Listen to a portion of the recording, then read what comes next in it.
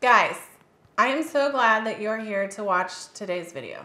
You might be wondering why I have Easter decorations when this is a cake channel. That's because these are not decorations. It's actually edible. I have made here today Kataifi Baklava bird nest. You might be saying, what in the world is Kataifi? It's basically phyllo dough that is shredded, and it's perfect for making these realistic bird nests. There are a few steps to this, but don't be intimidated. I'll walk you through each step. It will be the best treat that you can serve for Easter or any other occasion that you have. It's just a big wow factor with a big wow factor taste. So I'll show you how to do that. Stay tuned. So the first thing we want to do is get our syrup going. So we're going to get a saucepan and we're going to put half a cup of rose water, half a cup of regular water, 1 cup of sugar, the zest of 1 orange, 2/3 of a cup of honey. Give it a quick little stir. You want to turn this on medium heat for 15 to 20 minutes. Once that's done simmering, you want to set it aside so it can cool down completely, and we'll use it in a little bit. Now we're going to get started on our raspberry curd. You're going to put 3 cups of frozen raspberries, half a cup of sugar, half a cup of water, and 2 tablespoons of lemon juice. So what you're looking for at this point is the raspberries are completely broken down and the water has boiled out of it and it's started to thicken up a little bit. So once the puree is done, there's going to be a lot of seeds in there and we don't want that in our curd. So we're going to remove the seeds by pushing it through a mesh strainer. You want to just take a spatula and push this through and get as much of the puree as you can. We're pretty close to getting most of what we want out of this and just have the seeds remaining. But I want to clean off my spatula and scrape the bottom to get all that thick raspberry puree off. Now we're going to put that raspberry puree back in the pan and we're going to finish our curd. Now we want to add to our raspberry puree 6 egg yolks, 6 tablespoons of butter, and 1/8 of a teaspoon of salt. And we're going to simmer this on low, stirring constantly. You're going to want to stir this for probably about 10 minutes until it starts to thicken up and it coats the back of the spoon. Now we're going to pour our raspberry curd into a heat-safe bowl and we're going to cover it with a layer of saran wrap so it doesn't get a film on the top of it. Now I'm going to pop this in the fridge to let it cool down completely and set up. Alright, now we're going to work on our ganache that we're later going to whip, and that's going to fill that other half of the egg. So I'm taking 1 cup of dark chocolate chips, or chunks, because I like them chunky, and 1 cup of heavy whipping cream, and I'm just going to pour that on top of the chocolate chunks.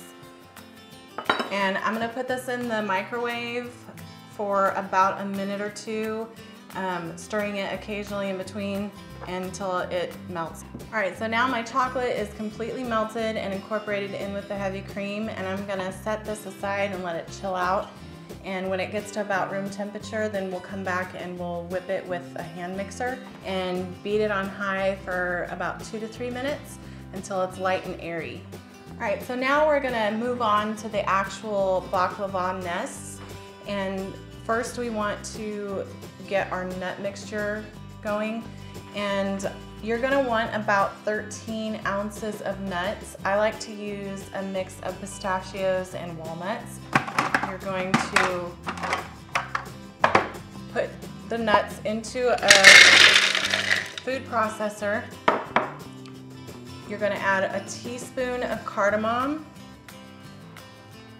3 teaspoons of cinnamon, and 2 tablespoons of sugar. And we're going to pulse this until it gets really, really fine. If you have bigger chunks, it's not going to look as nice, and it's gonna be a little bit harder to keep the nut mixture on the Kataifi dough. The traditional way of preparing baklava involves melting your butter and painting it on the phyllo dough with a pastry brush. I found that that is very time consuming and got frustrated with the sheets of phyllo dough. They would tear up and it was just a mess. So I came up with this method of using a spray bottle, and I just pour my melted butter into a spray bottle. You can get it at a drugstore. It just needs to be a pump action spray bottle that will allow you to have like a fine mist spraying out of it. And it just makes it go so much quicker and is a lot easier. So I'm gonna melt my butter and pour it into my spray bottle. For the baklava nest, we're going to use a little bit of different phyllo dough than is typical in a traditional baklava. It's called Kataifi phyllo dough, and it's basically just shredded phyllo dough, and it's a lot of fun to say. Kataifi, Kataifi, Kataifi. I like to use a mini cupcake pan in order to get the best shape for a nest, to have the proper cavity to put the egg inside of. You want to take a section probably about 1 inch wide of the Kataifi dough and about 8 to 10 inches long, and you're going to take your butter spray and generously spray that. You want it saturated in butter basically. And then we're going to sprinkle our nut mixture on there, fold it over.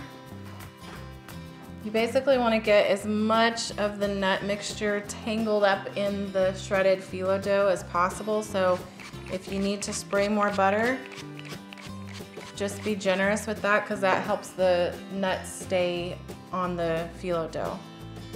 Okay, so now that you've got that nut mixture mixed up all in the phyllo dough, you want to pick it up and just wrap it around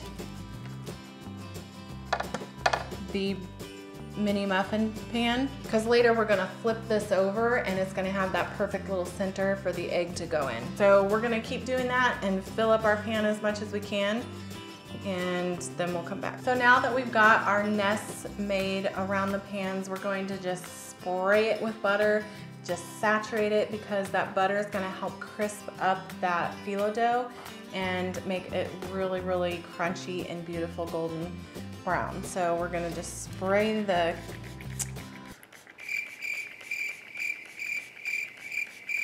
I don't know what out of it. We're just going to spray it really, really a lot. I'm happy with the amount of butter that I've got on here, so I'm gonna put these in a preheated oven at 350. You wanna cook them for about 10 to 15 minutes, but watch it. You want them to be a beautiful golden brown. You don't want them to be underdone, and you don't want them to get too crisp.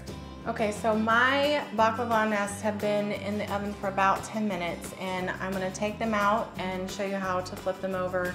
All right, so I'm gonna put my sheet pan on top, flip these over. Okay, so once we flip these over, some of them might have some square edges on it, and you can just push those down and kind of shape that into a better circle.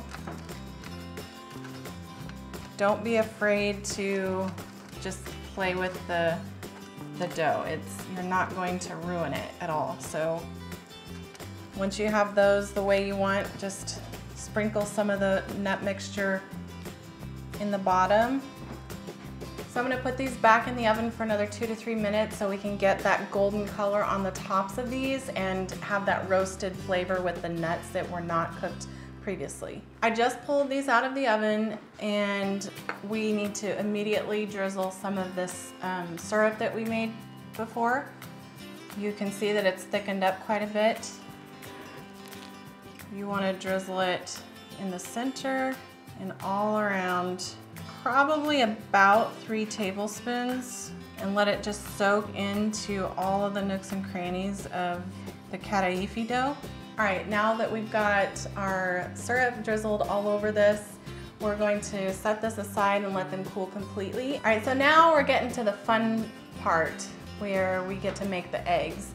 And I love using Wilton candy melts because it just simplifies things and makes them so much easier. They come pre-colored and you don't have to worry about it. I'm gonna do turquoise and I'm gonna mix it with a little bit of white to just lighten that color up a little bit, and I'm gonna melt them in the microwave and I'll show you how to make the shells. So this mold from Wilton is the perfect egg mold for what we're doing here today, so I'll post a link to that down in the description.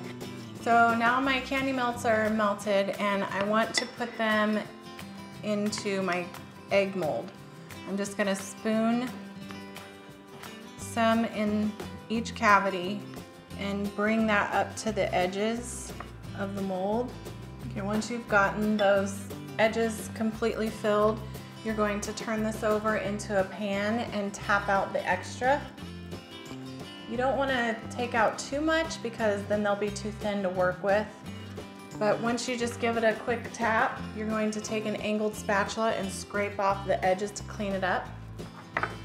And now I'm gonna flip this over on top of parchment paper on a cookie sheet and put that in the fridge so it can set up and harden.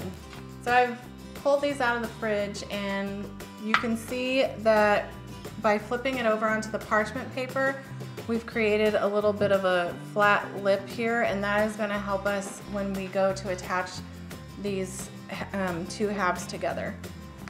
So I like to just kind of pull it to get it loose around the edge, and then stick your fingers on the bottom side of the mold and just start to pull this back as you're pushing up on the mold.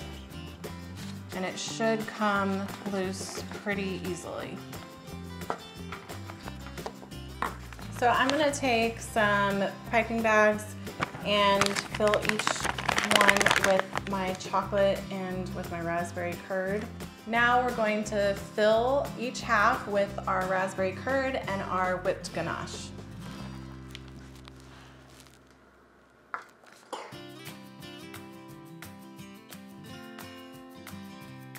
So now we've got our eggshells filled with our ganache and our raspberry curd. I'm gonna take one of the halves with the ganache and I'm going to dip it into candy melts of the same color, and then take a raspberry half and put it together. And then I'm just gonna use my finger to seal those two parts together.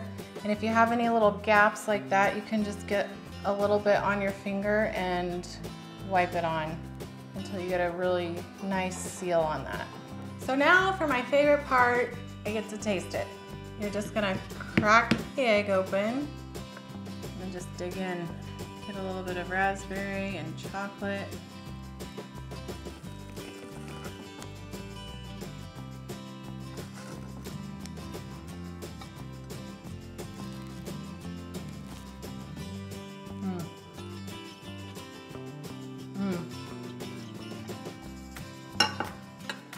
That's really, really good.